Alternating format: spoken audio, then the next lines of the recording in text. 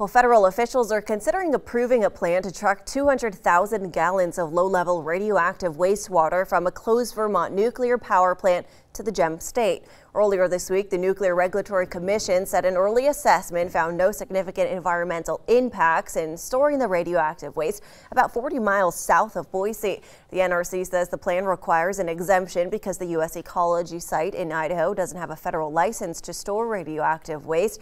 It's not clear when the NRC will issue its decision.